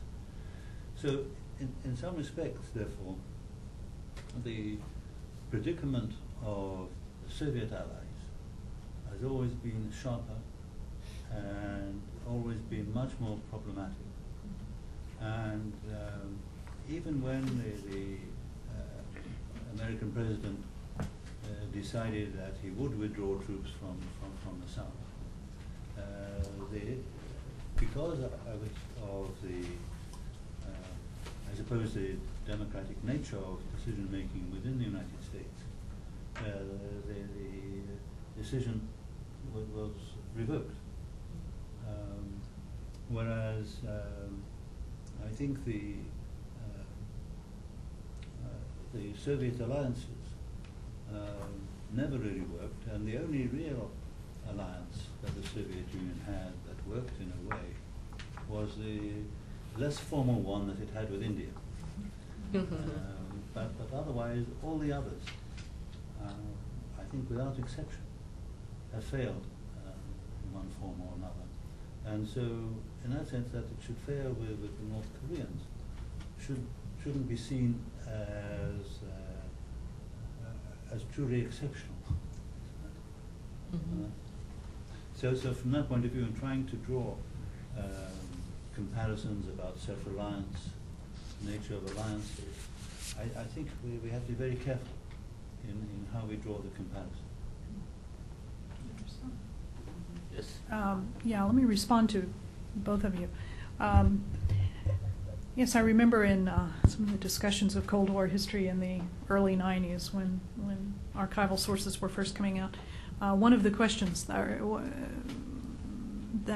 was raised repeatedly, and I remember raising it myself, was, why was it that throughout the Cold War the Soviets never succeeded in establishing a successful alliance with any country, with the possible exception of India?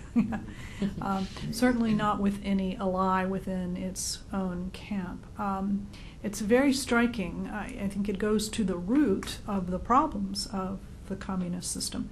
But one way we might kind of use that observation, I think, for a discussion of the subject we're looking at today, is that being the case, that can shed some really useful light on the ways in which the alliance dilemma was similar.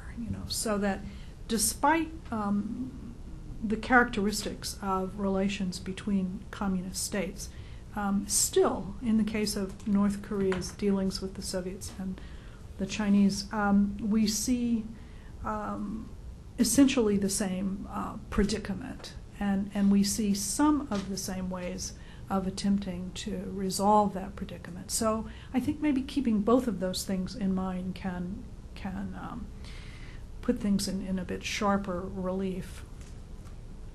Nick's question about the Cuban Missile Crisis. My response to that would be to say that what we see in August '62 is a statement of the basic logic, if you will, of nuclear deterrence. A very strong argument against non-proliferation efforts. It's expressed rather crudely, and because it's a rather crude assessment of basic power relations.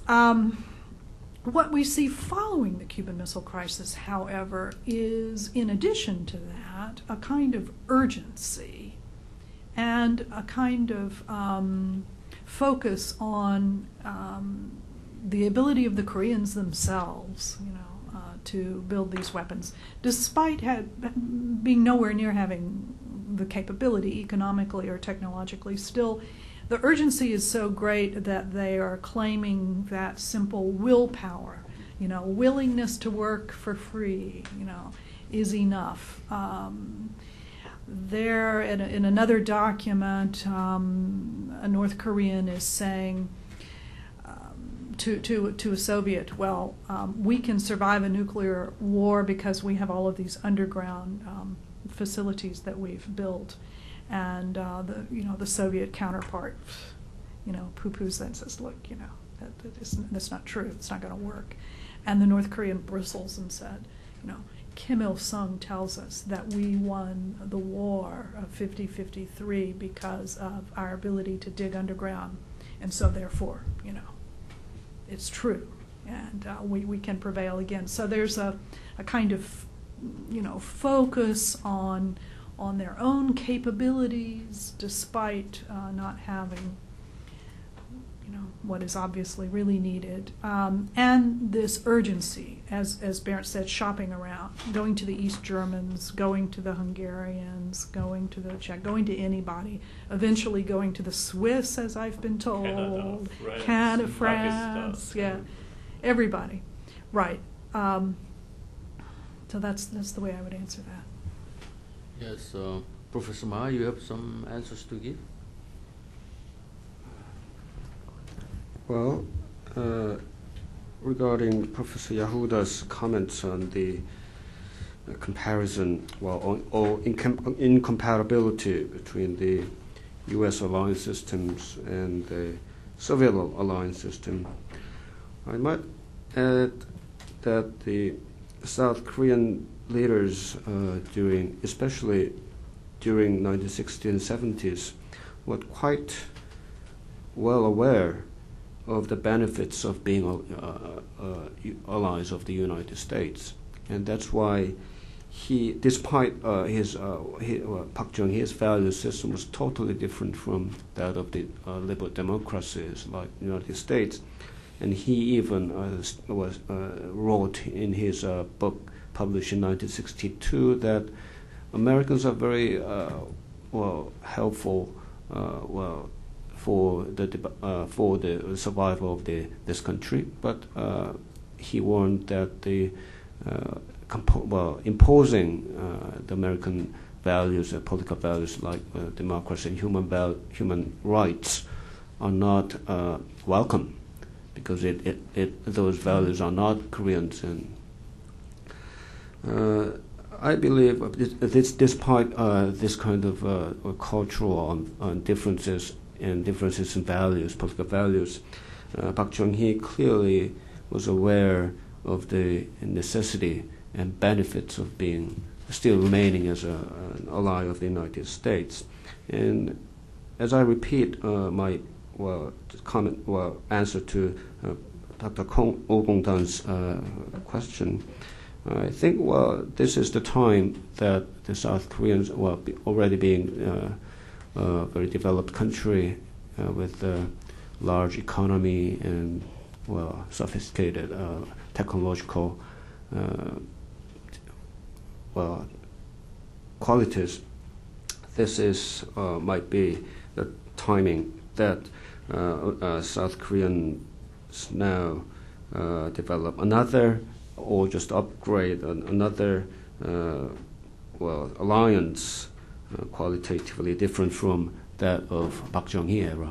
Thank you. Thank you very much. We have some more minutes. Yes, please. Thank you, Mr. Chairman. I'm Roy Kim from Philadelphia, professor of international economics from Drexel University, advisor for Congressman Kirk Weldon, who traveled twice to Pyongyang, 2003 and 2005. And we've been working very closely with North Korea. My comments, I'm very sorry I was late coming here, and I wanted to come earlier, but I had other engagement, and I'm glad to see a few familiar faces. And question dealing with the self-reliance, dealing with North Korean nuclear power, nuclear program. If you examine Don Oberder's definitive study, the very thick book, he mentioned the two important sources of North Korea's nuclear program. One from Russian side, the Kurchatov Institute in Moscow, that was established by Igor Kurchatov, who was the founder of the Soviet A-bomb, and there were many North Koreans trained there. The second source he mentioned is Lee Seung-gun. Professor Lee Seung-gun was trained and PhD from Imperial University of Tokyo. Where? In Tokyo, Imperial University of Tokyo. And he returned to SNU and became the dean of SNU's engineering college up to 1949. Then he went to Pyongyang. Then he began to very serious physics research. This was especially funded by Kim Il-sung, and he maintained very close relations. And the question is still coming back. So which factor was more important? Was it Kurchatov Institute, North Koreans trained there, or Lee Seung-gun? In my own way of thinking, of the two, those trained from the Kurchatov was under Professor Lee's direction in Pyongyang. So there's very important element. One should not neglect. One should not overemphasize the Soviet link. It is true that the Soviet provided the blueprint of 2 nuclear power plants in Kumho. That was before the collapse. In fact, Kedo used that formula. But when it comes to actual input by the Soviet side, that should not be overemphasized. In short, it was very much homegrown process. That's very important. Now, the second idea is that the Soviet role in North Korea. I still remember my visit to Pyongyang in August and September 1979. And that was the first unexpected visit on my part, invited by Kim Dal-hyun. And it was actually from Khabarovsk. I was attending a meeting in Khabarovsk at the invitation of Yevgeny Primakov. And in the course of my visit, I was invited, and I did not hesitate to attend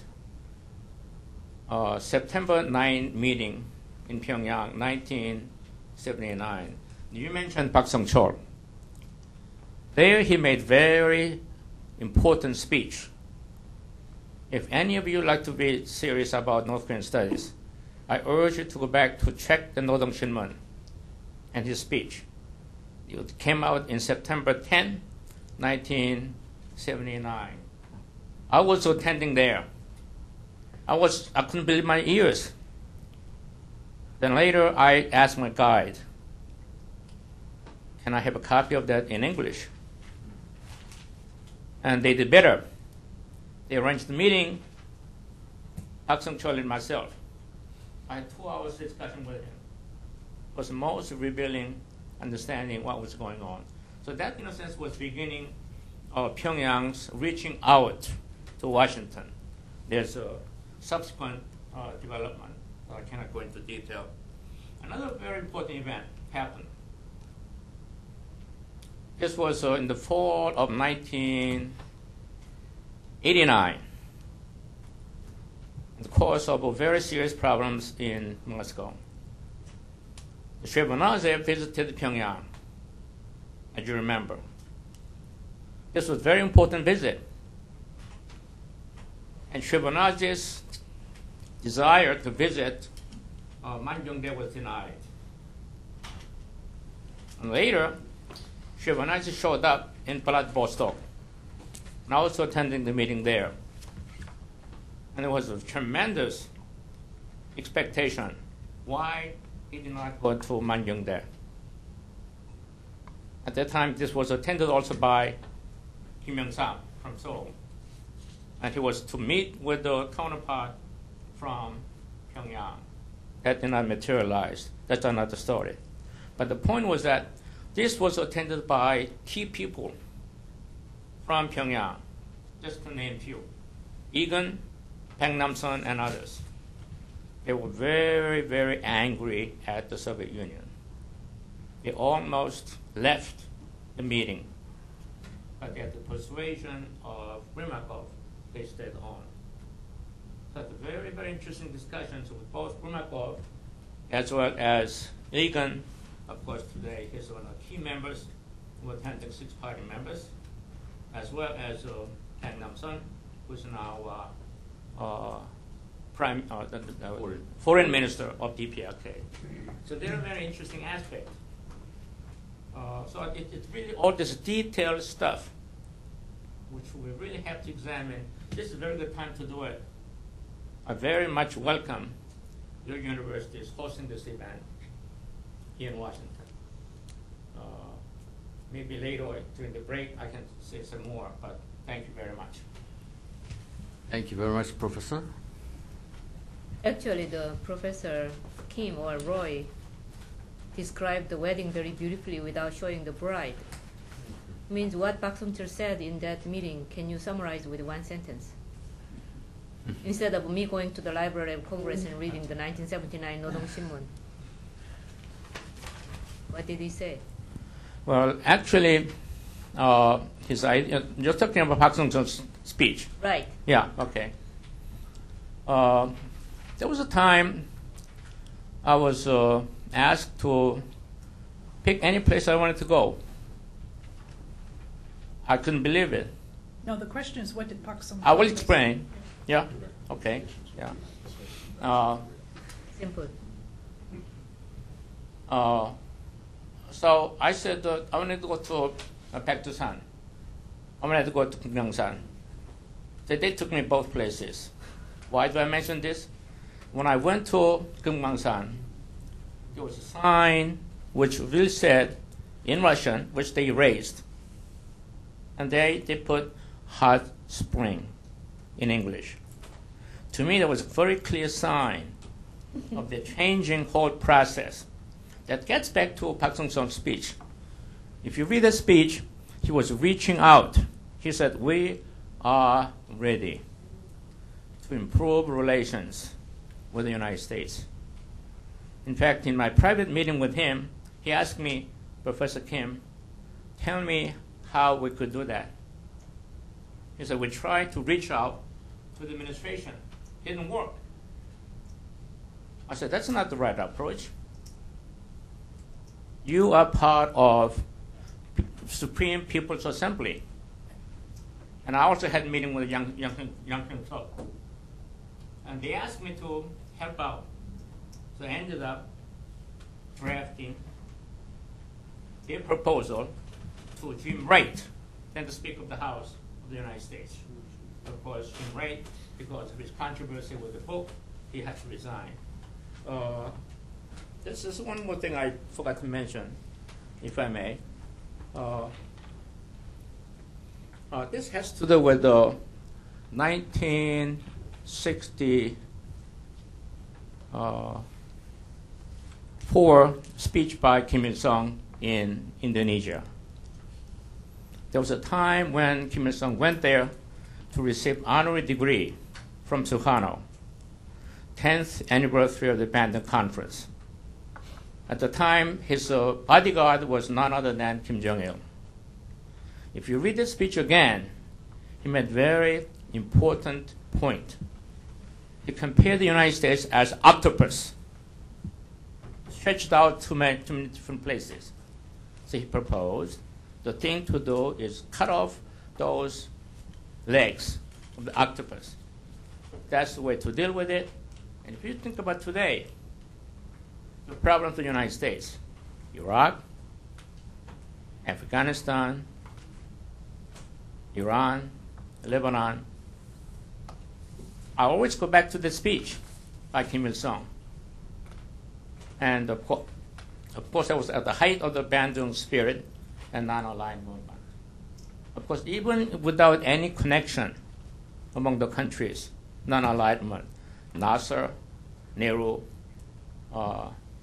and Egypt, and of course, in the case of Tito Yugoslavia, it's not the problem of link, the problem of spirit, how to deal with the United States. And that speech, again, was very significant. I hope I answered the question. Done? Well, I thank once again our two speakers and two commentators, and I thank you, all of you, for participating in the discussion in panel 2. So I suggest that we conclude panel 2, and we will have 15 minutes coffee break before starting the panel 3. Thank you very much.